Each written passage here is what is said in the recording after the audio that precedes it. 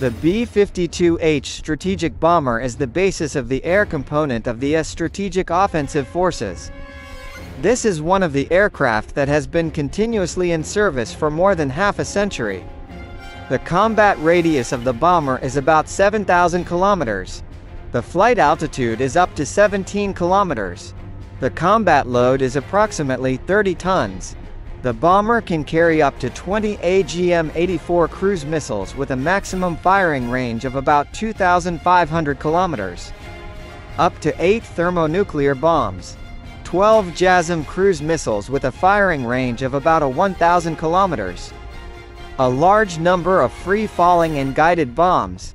Also, it can carry up to 8 Harpoon anti-ship missiles. The bomber's crew is 5 people.